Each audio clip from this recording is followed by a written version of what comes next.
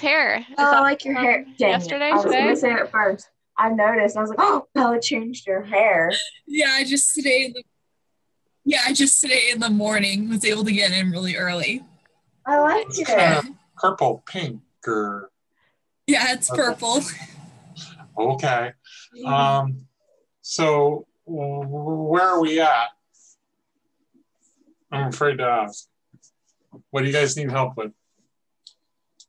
I need help with what we're. Oh, I guess you went there yesterday. When after the meeting, Bella and Laura kind of went through the geek clone thingy and how to do that, and I thought I knew how to do it, but then something happened with my Git and it's not working. So Okay. now I can't get into Git in order to. Okay.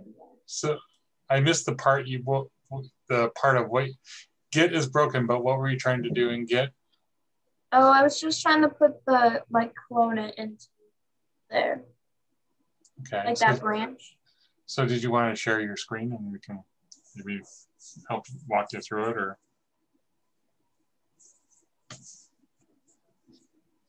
Because I think I figured out the thing with Zoom as far as I don't have to go give people permission to share screens.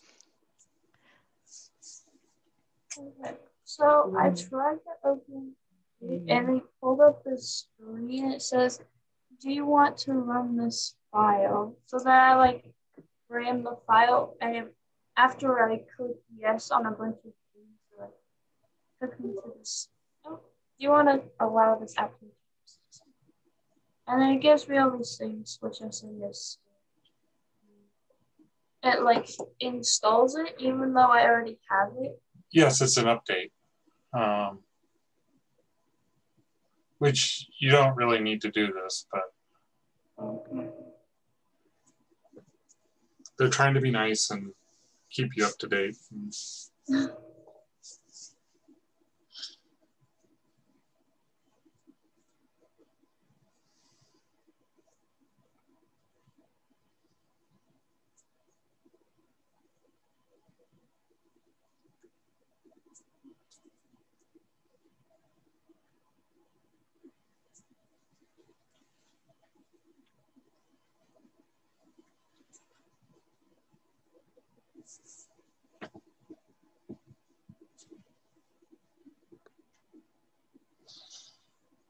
Okay.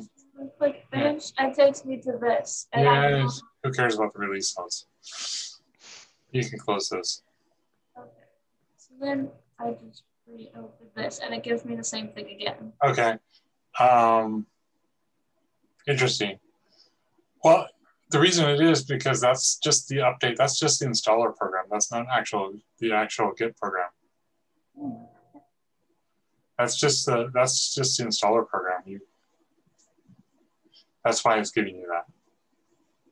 So you're basically installing and you just keep installing it all the time. So you can hit cancel. It's installed. So you should be able to open WPI lib or whatever.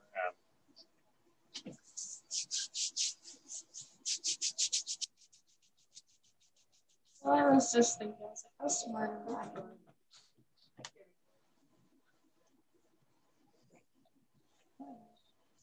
I was up till 4 o'clock this morning working on doing my version of the ball collector, by the way. So.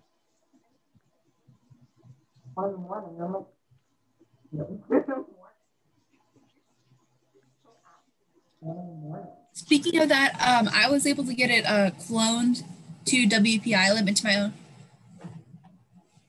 What's that? That looks fun. So Larry's at the shop, and my camera's not focusing on it, but he's like, wow, that light is really, he has the limelight plugged in and it turned on. And he's like, wow, that light is really bright. Yeah. And it flashes too. It's like, ah! People go into epileptic seizures or something, possibly. So, what was that, Bella? For when we're doing the ball collector, since you said you wanted both the ejector and the lifter to be in the same subgroup, how would you put that in? How would you put that into the same subgroup? So would you while like keeping them like by their own? Would you like me to 'Cause show I you had guys what I have done? So yes, please. what I have done, if we got really desperate, we could actually merge this to the ball collector, and then we could use it. But I don't want to do that. Laura helped me, like showed me the GitLab for the old version for how to model it for when going into the WPI lib. I wasn't sure how to do it. So you guys see my my VS Code stuff? Okay. So basically what I just took that empty class and I put in, there's a motor that moves it. I just called it move motor. I couldn't think of a better name because this is the motor that moves it up and down. And it's run by a spark, right? So it's of type spark. And there's an intake motor, right? It runs the intake thingy. And I called it intake motor. I believe that's also a spark, correct, Bella? Yeah. Okay. And then we have a couple limit switches. And then I put this other thing in because as I was doing this, I figured something else out. But basically we have two limit switches. We have an upper limit switch and a lower limit switch. They're on digital inputs, right? I have constants for where all these things are connected to the RoboRio. There isn't really anything to do in the ball collector or in the constructor. So because I did the new cool kid way of the cool kid way of initializing these things. So there isn't anything really to do in the constructor. The periodic function, don't worry about that right now. And then I started writing some basic methods for this class. And one is raise and wait for the switch, and lower and wait for the switch. And then there's this wait for switch function, which how you tell it to wait is a little interesting. But basically it's going to wait 10 milliseconds and it's going to just wait. It's going to check the switch. And so the reason I'm doing this destination switch, it's for efficiency, but you could put this like loop inside the raise for a switch and have it sit and wait for the upper switch, and same with the lower switch, right? Because you're going to wait till it's the lower switch or wait till it's the upper switch. I just have this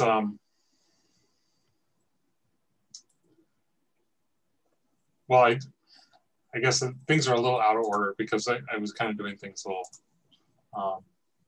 little out of as I write code, sometimes things kind of come to me, and so I wrote raise and lower, which is basically I set the destination switch to where I'm going, so I'm going to go to the upper switch, and then so I just assign the upper switch object to the destination switch, and I start the move motor moving in the appropriate direction at the appropriate speed.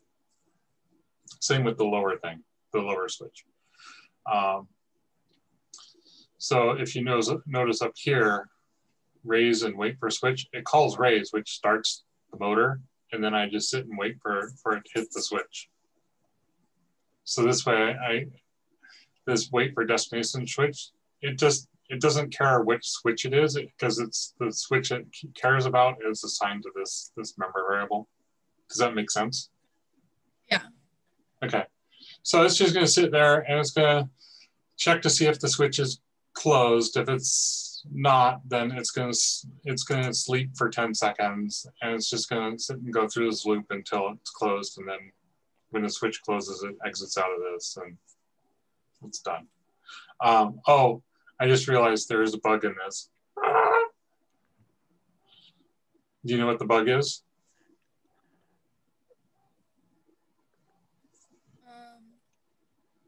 If you look at these three functions,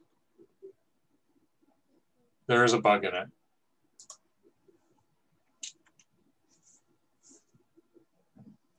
What do we want to do when we get to the destination switch? You want to stop it. Yes. That's right. True. So Get equals true. True should equal. So when it pops out of this loop, you can just do move motor dot set speed 0.0, which tells it to stop. The reason I didn't think about doing it here is because when I go to do the commands, because we're not really going to use this stuff. This is going to just be more for testing. But when we go to do the commands, the checking of the switch is done in a different spot. It'll actually call this function, and setting the motors to 0 is done inside the command versus here. I could, well, yeah, when we get to the command, we may, as you write code, as you implement other things, you go, oh, I kind of did that wrong, or I need to change this, which is fine. Because it's hard to anticipate everything all at once. So yeah, I haven't really thought about the command a whole lot yet. When we go to implement the command, because basically I put in a, we might put in a, you could put in basically a method to stop it too, which we might want, like void. You could call it stop, move, motor, because we don't want people to actually use the actual motor itself directly.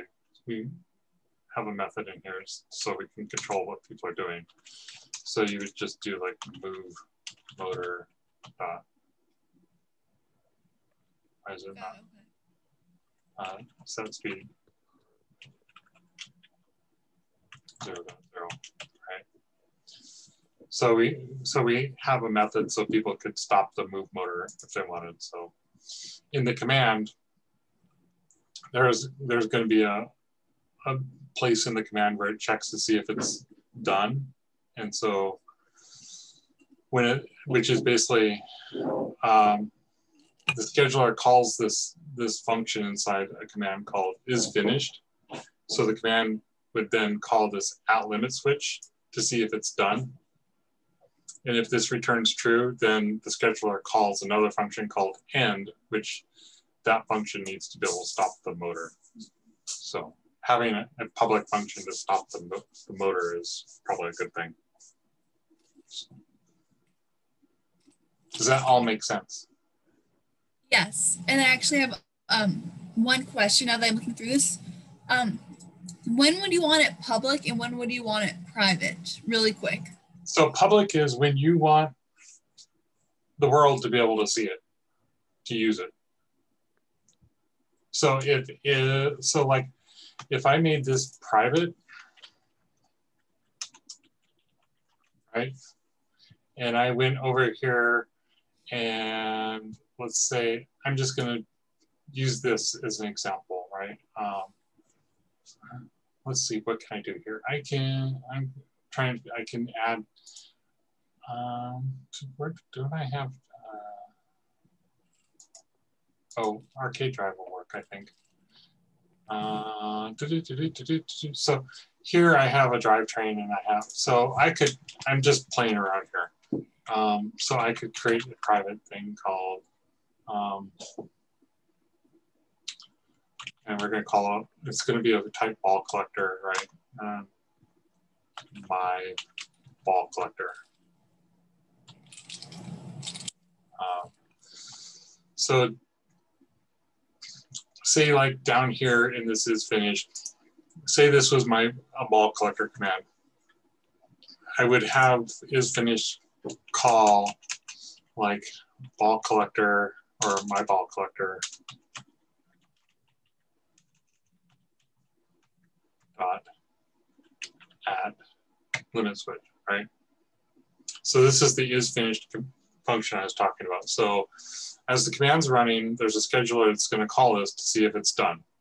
So, and then when it is done, you can see like for the arcade drive, I set it to 0 if the end function gets called. So I could then do my ball collector dot stop. But so as I do stop, right? So, or I do the dot, you can see these are all the public things that I can call from outside the ball collector object. So these are all the public things. And you'll notice stop move motor is not in here. Why? Because so when you say public, you can use that phrase for other. Yeah, you can use it outside. Okay. You can use it outside the object. So as soon as I change this to public, and I save it, and I go back over here. Now when I do, now stop move motor shows up, and I can call it from outside the object. Got it. Okay. So you tend to keep member variables private and member thingies private, because if I made like this drivetrain public, you are using drivetrain outside of yes, anybody who instantiated this command could then start invoking stuff directly on the drivetrain, which you don't necessarily want people to do, because they go, oh, I can use this. While you can do it, it can lead to people misusing things and causing some really painful things. Got it. So if you're going to use like stop motor, I might use just outside of ball collector, so I would make that public. Yes. However, drivetrain, I'm not going to use that outside of the drivetrain subsystem, so I keep that private. Yes. So okay. So this is a command. This arcade drive. This is a command that uses the drivetrain. So I don't want somebody to go, well, I could get to the drivetrain directly by creating this arcade drive command, and then I can just use the drivetrain. It's like, no, that's not the way it's intended to be done. And it leads to people trying to hack things.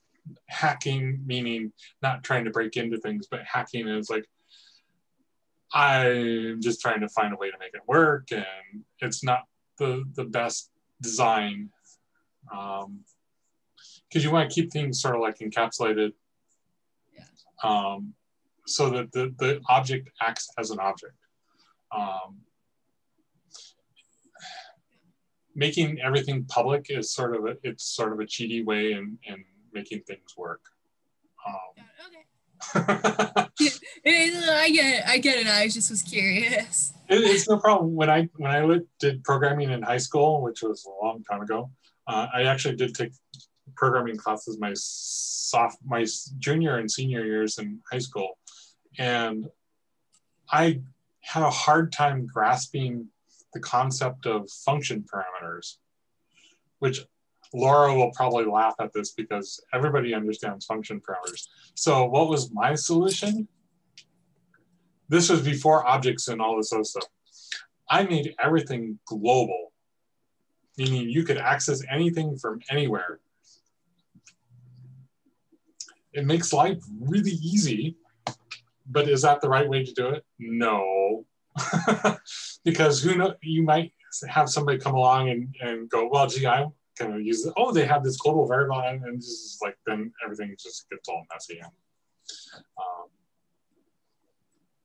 So, but keeping things private, most cases, things are going to be private. There is another little qualifier here that they probably haven't covered in the CS Awesome course, and they haven't, and I know I haven't covered it. It's called Protected.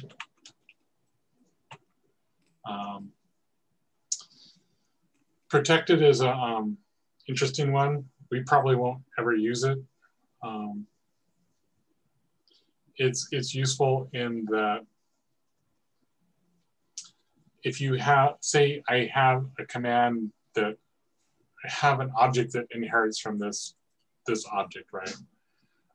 Protected allows the child object to be able to access and use the members inside the parent class. Because if you make things private, just because a class you inherit from a class, you don't get to see the private things in the parent class. But if you make them protected, then the child classes can see it. But don't worry about protected. We won't really use it. We use private and public for the most part. Make sense? Okay. So, so where do you guys need help in getting going?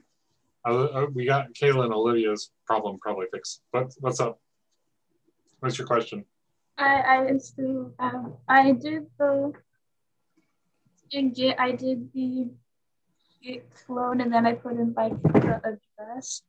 And says the project you're looking for cannot be found. Please make sure you have the correct access rights and the repository exists. Okay, I'm going to stop sharing and we'll see what you're actually doing here. So you can share your screen and then we'll get you cloned. Oh, you misspelled recharge. Wow, is that something? I feel ashamed. You have recharge with it ends with a W.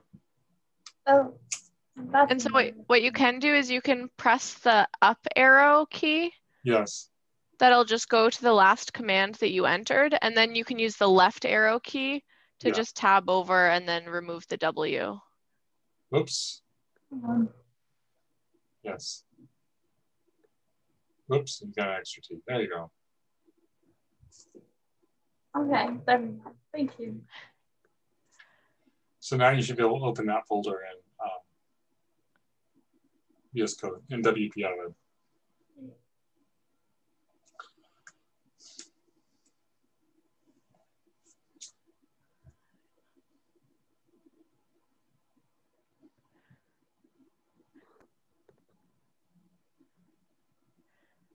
And then, so I'm curious, so Wade did just show us this branch that he has that he put his like ball collector code into. That's in this year's project. Because it was written really late at night, so I haven't tested it out, so.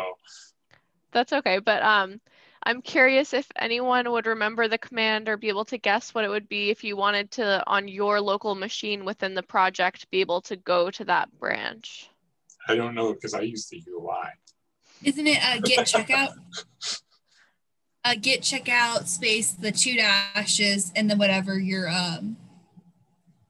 whatever the branch is called. Yes, something like that. Yeah, good memory. Yeah, pretty much. It was the 2 dashes and then track, and then the space origin / whatever the branch is called. But good memory though. Yeah, definitely. And I can share it in the chat of this window too. And then it might be helpful if you have like a notepad or like some file on your computer that you want to just store different commands and notes. So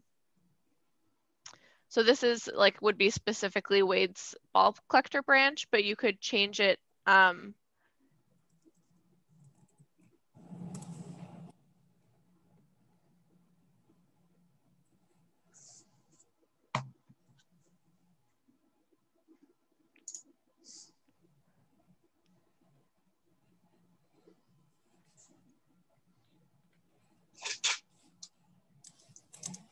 Or if you want to do it the really cheaty way,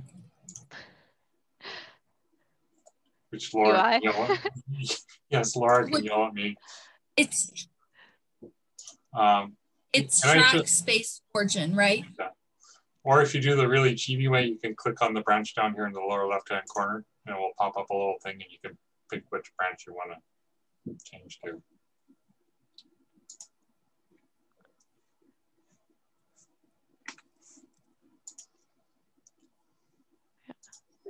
And then, yes, Bella, I think I heard you asking if it was like a track space origin, so it is a space. Yeah, and then I entered in the chat of the Zoom also, like 2 little things.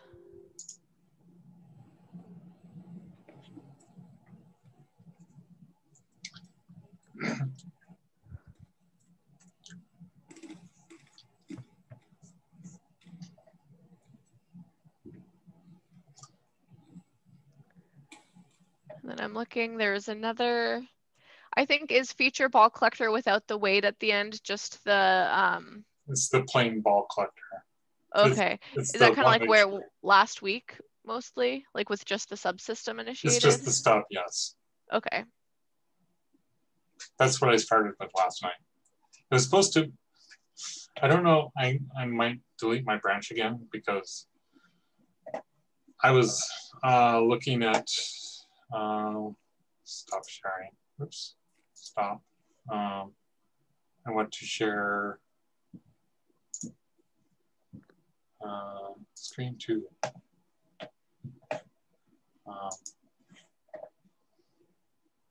Yes, today is not ball handler day. Not the merge request. We'll talk about the merge request here in a second, a little bit, I think. So if I go repository and I go to graph, I was looking at the graph, which this is kind of cool. If I look at, I deleted it and redid it again this morning, and I still don't know if I branched off the right branch. I was expecting, this is my little branch up here, I was expecting to branch off of this guy here. Somehow it looks like it's branching off of the master branch, which I don't know why. Oh, interesting. Yeah, so maybe I did my branch wrong. I was using the UI, so who knows. All good. One thing I did set up on the driver station. So there is now a new user in our GitLab project called like driver station. So, so you can see the, if you go to branches and you go to bulk collector, you'll see this new person actually made a change. And so this way, because the driver station was pretty much set up to be me. It was using my account, so yeah. If people made changes, it's like I was the one making all the changes, which is it's my obsessive compulsiveness that like, no, that's not right. It's sort of like the branching. I could probably get away with my branch being branched off the master branch, but it's driving me nuts. So I'll go fix it. Admitting my obsessive compulsiveness is part of fixing the problem. So yeah, so I tested it out yesterday. I tested out the new account. So if you make changes on driver station, they go as driver station, SeaBot Robotics. So that's all set up. And so I showed Larry how to change branches and stuff on the driver station and how to deploy code. So he could actually re-image the RoboRio today, and he could actually deploy the master branch or the drivetrain branch to the RoboRio and check things out. Awesome. So did everybody see the wonderful little, or get an email about a merge request? Yes. 4 o'clock this morning. So I can explain a little bit about what this is. Laura already knows. She better, because she's done lots of these. So what a merge request is I've been sitting here working in this branch called drivetrain, right? I've been doing all my work in this drivetrain branch. So how do we get that code from the drivetrain branch to the master branch? And it's called a merge request. The way you create a merge request is, actually, if I go to merge request, like, you just do new merge request, and you pick the branch that you want to. You pick a source, that's the project, and you pick your source branch. So like if I wanted to move the drive simulation branch to the drivetrain branch, I could do that. And it's going to create me a merge request to merge everything that was in my simulation branch to the drivetrain branch. And you hit compare branches and continue, and you kind of fill things out. I'm not going to actually submit this because I don't want to actually do it. You can assign reviewers, people to review it. So I can add Bella, and I can add, and this is basically what I did last night, and Kayla and Laura and Mr. Norton, Larry, Ethan. Pick people. You could assign it to yourself if you want.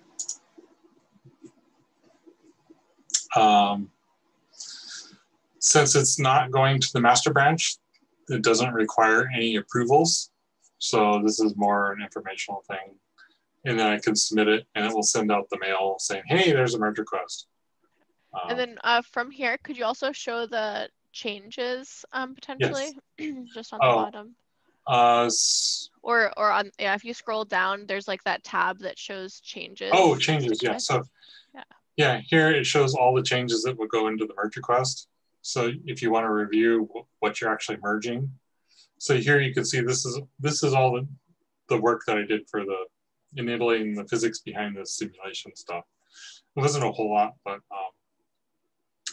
it does some weird wacky stuff. I don't want to necessarily merge it, but it'll just probably sit out there, which is fine. But you could review it, and if you want to take a look, it's just kind of like give yourself a warm, fuzzy feeling. Yep, I feel good about what I'm submitting for a merge request. You're not going to find all the bugs, right? Like I said, I've already spotted a bug in some of the stuff I wrote. Not necessarily, and I actually sort of found an issue with the merge request that I submitted last night. So if we go in here, this is being merged to master. So I have a rule set up that if it's being merged to the master branch, it requires at least approval from at least one person other than myself. I figured Laura would actually be nice and approve it, but either myself or Laura I can't approve my own stuff, but if I really wanted to, I could. I made the SeaBot driver station. Anybody can approve it. So Bella can approve one. Olivia and Kayla can approve. Anybody can approve it. And then up here, same sort of thing. You can see the changes, and you can make comments. So if you have a question or you want to make a comment about like, why are we doing this?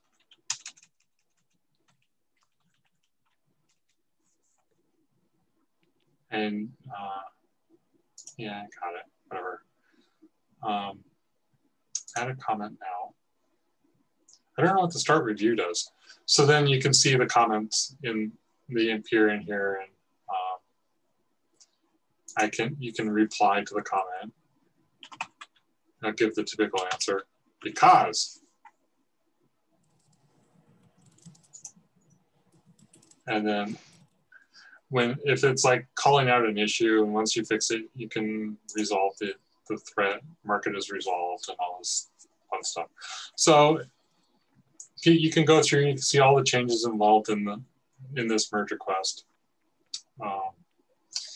There was one thing I realized last night as I was doing this.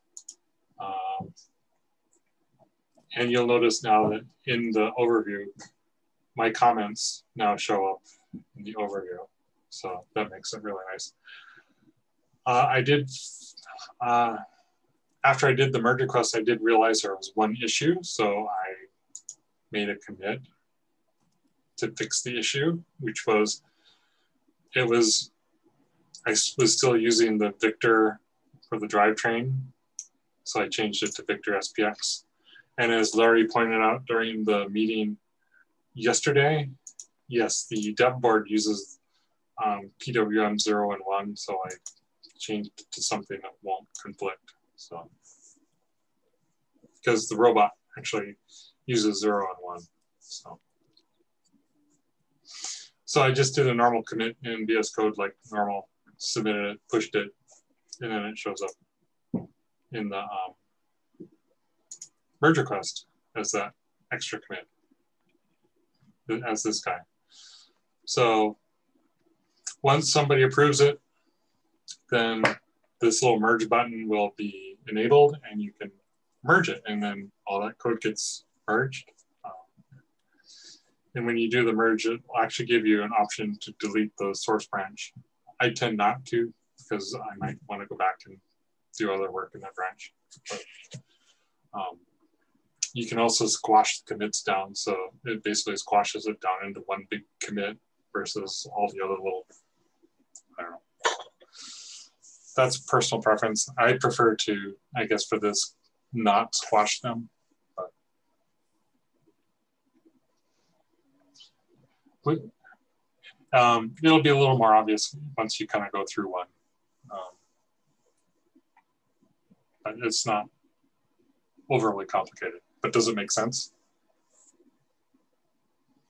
It's basically looking at the changes, seeing if they make sense, see if you spot anything, questions. You can give a thumbs up, yay. And then if you, let's see. So if I was, so I should be over here, I'm actually logged in as the driver station. So if I go to, let's see, 2021 Infinite Recharge at Home, just so you can see what the approval thingy looks like, I can go into the merge request. And there's this big blue approve button. So I could approve it. Woohoo, approve. And then, since it's assigned to me, let's see here. If I refresh this page.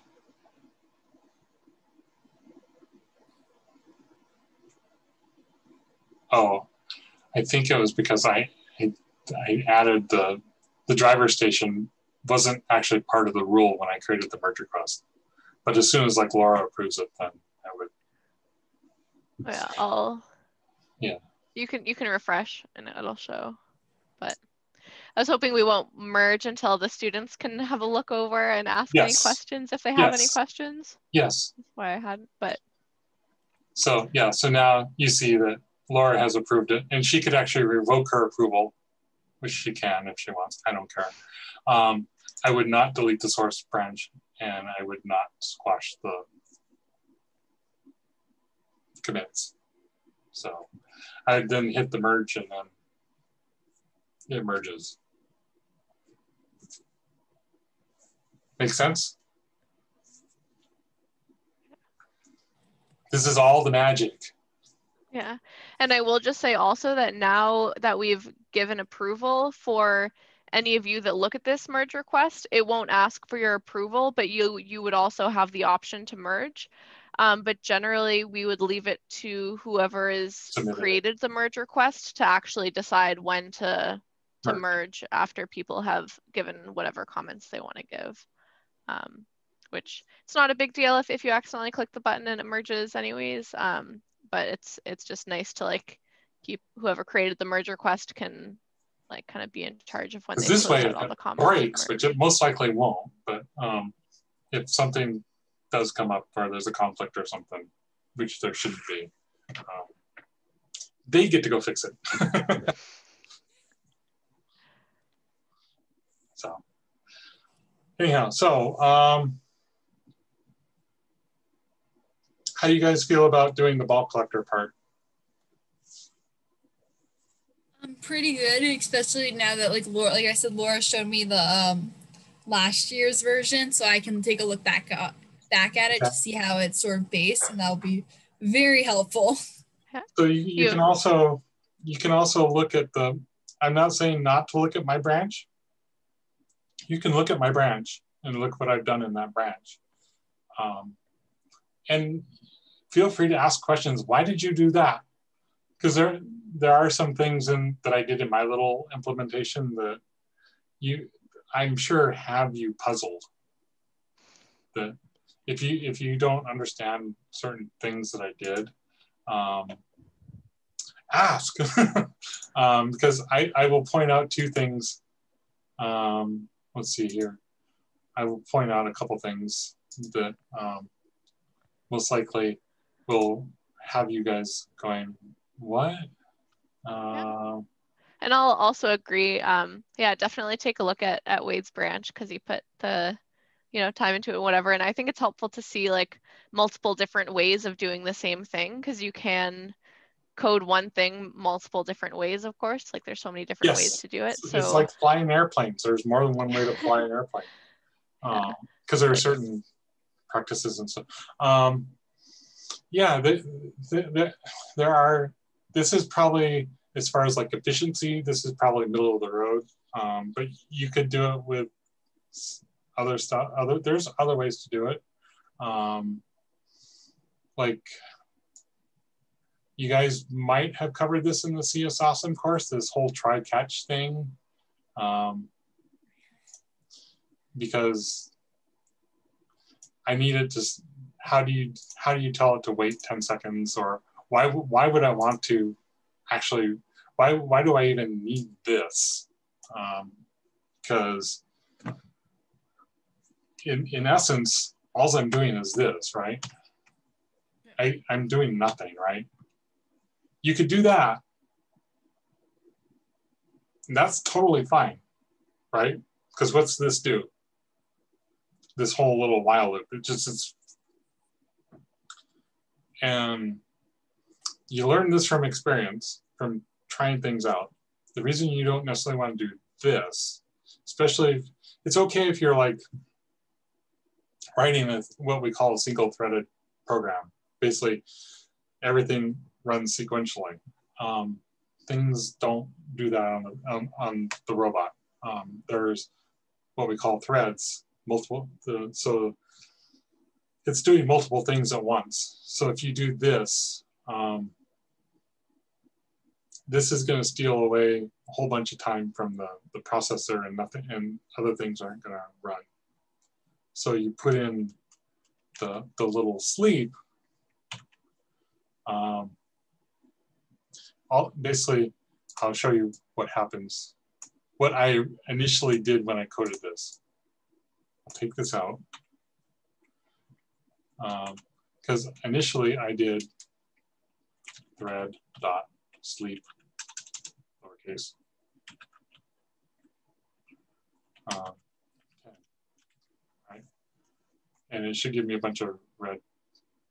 Why didn't it give me the red thingies? Oh, there we go. So I get the red squiggly thing. Tells me there's a problem. And if I hover over it, it says unhandled exception. So this function can throw an exception, which is basically an error.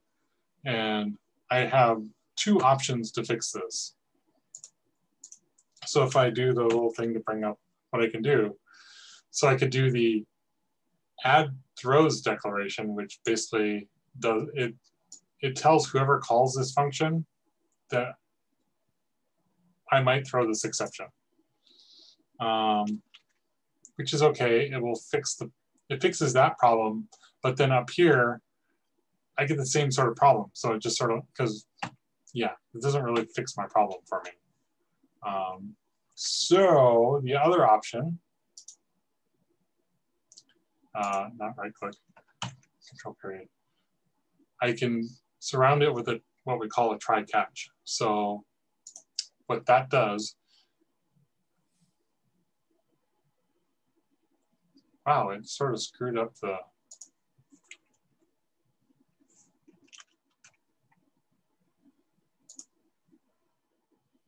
that's interesting. Okay, that's what it was supposed to do.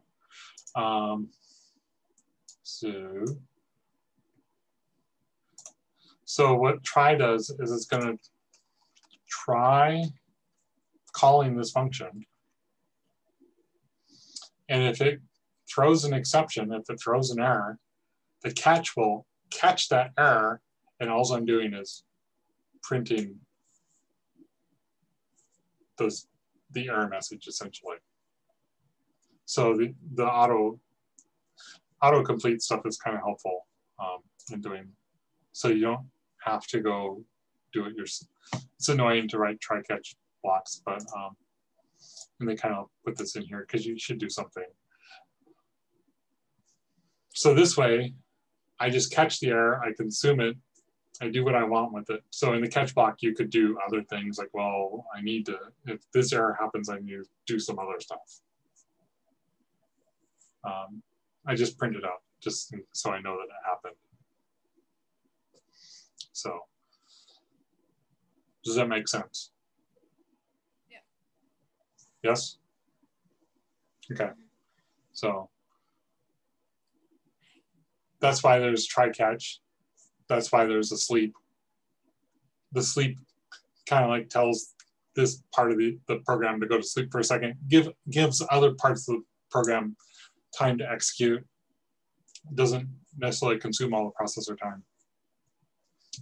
Doesn't starve the other parts of the robot, because otherwise this could just sit and consume all of it. If you didn't put the sleep in, it would just sit there and be consumed.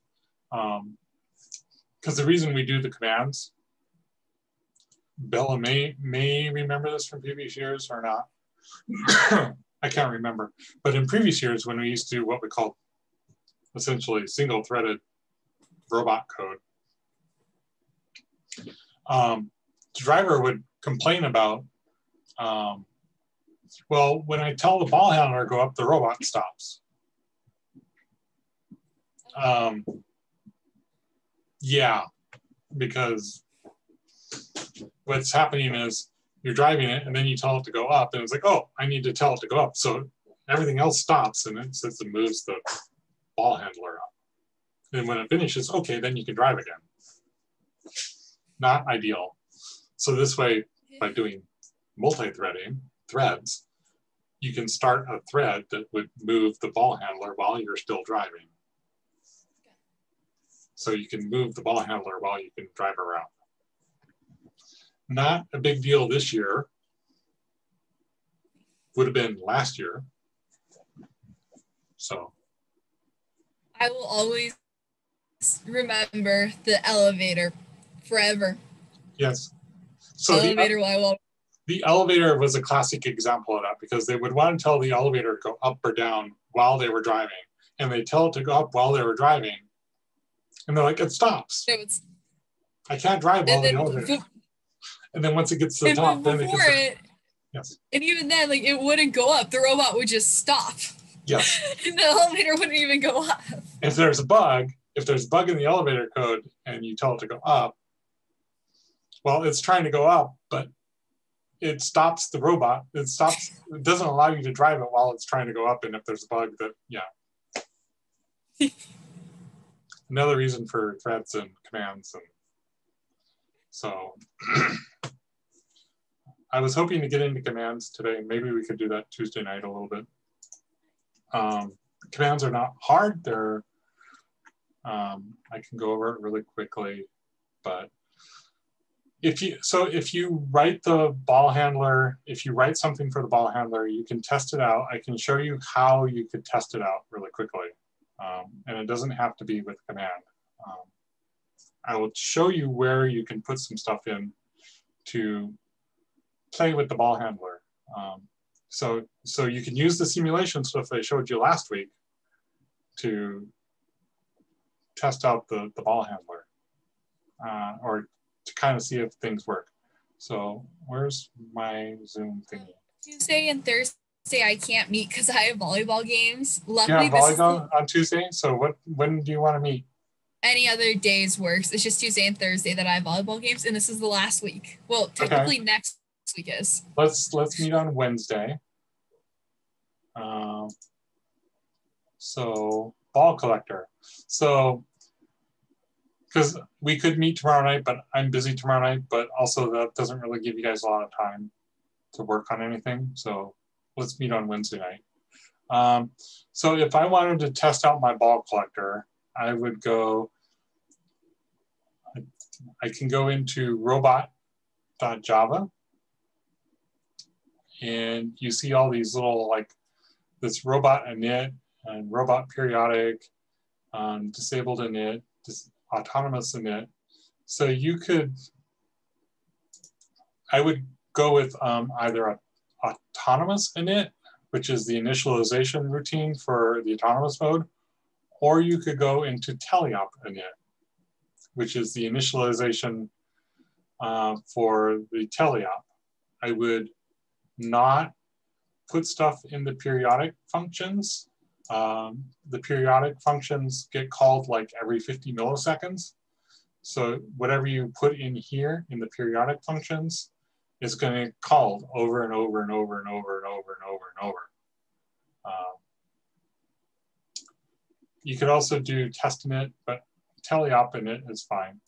So you could put stuff, you could create, I could create a ball collector, my ball collector, and I want to make a new ball collector.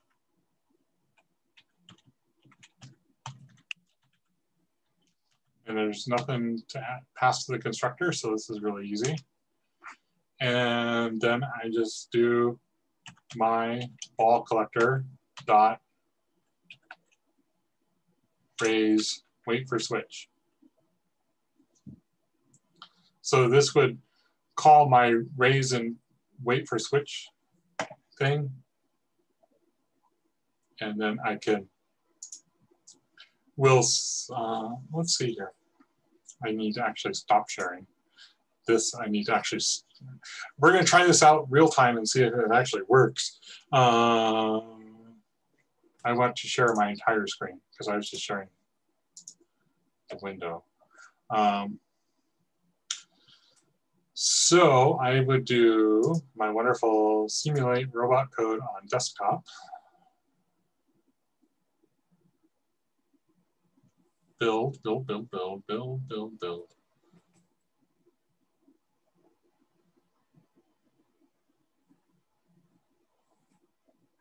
Yeah. And this still has my bug in it too, by the way, I think. Does it still have my bug? Can we name it? Huh? Let's name the bug. This name's a bug. So there is a way to file stuff in GitLab as far as things to go fix like bugs and stuff. We probably won't do too much of that. My code, everything will probably need to be fixed, so there's no need. Well, this is a way you track what we've done, and so let's see here. Where are my switches? Robo real, I don't care about that. Hardware. Oh. Digital input output.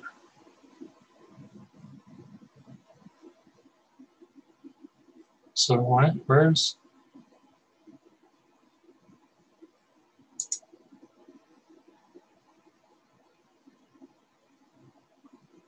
why is interesting?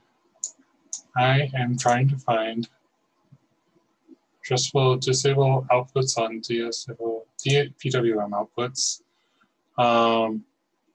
So PWM 0 is currently at 1 or -1.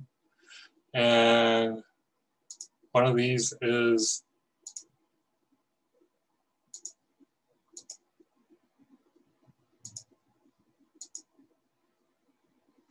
So this, I think, still has my bug in it, which is I didn't stop it. Yeah, I didn't do this because I need to see it never stopped. So I need to tell it to stop because this is still, you need to remember which port the move motor is. I think it's 0. See, it's still running. So that's, even though I told it to, yeah. So while, and then move motor, set speed 0.0, and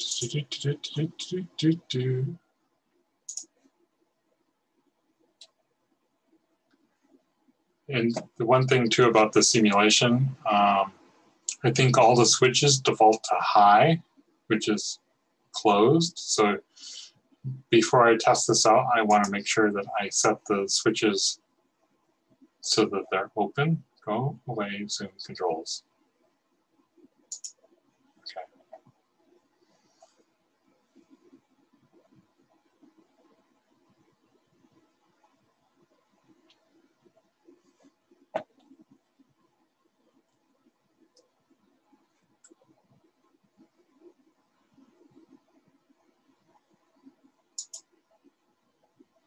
Oh, I know why. Autonomous. That's okay.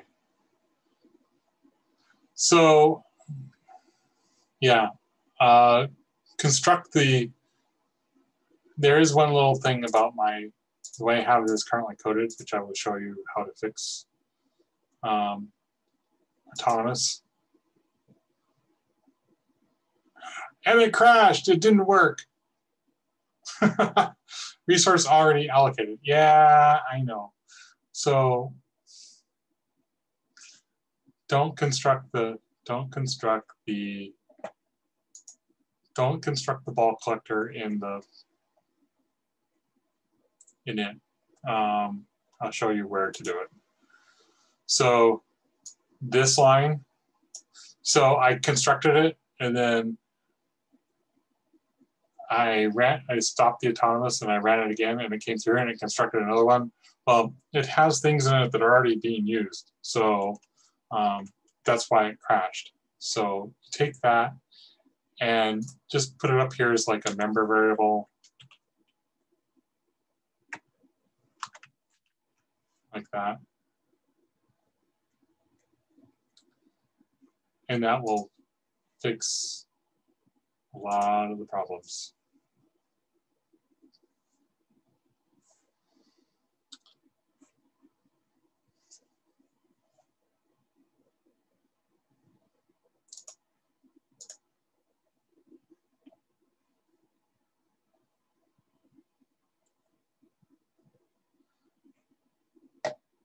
Okay, now I get my PWMs and I see my switches. I want to set these to low, just so they're open. And then I tell it to go to autonomous. And obviously I need to do some work here because apparently it is not working the way I anticipated. Let's see, disabled. Oh, okay. High is open and low is closed. And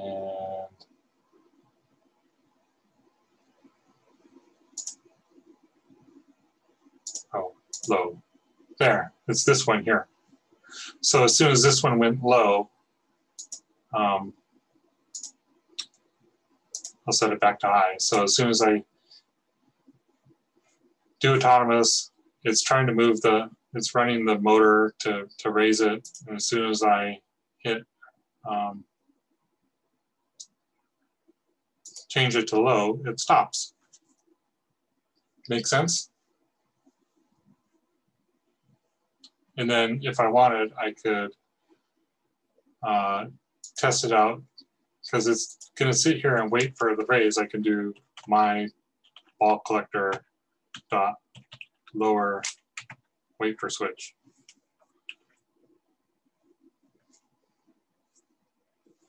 So now when I run it, I can do a raise and a lower. So simulate, build, build, build. And pick my 2 extensions.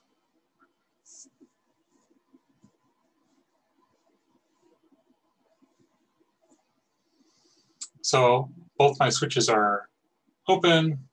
I have my 2 PWMs. I go into autonomous. This one should go to -1. It does. And I change this to low. And now it's lowering it, and it changes it to 0.25 as Larry told me.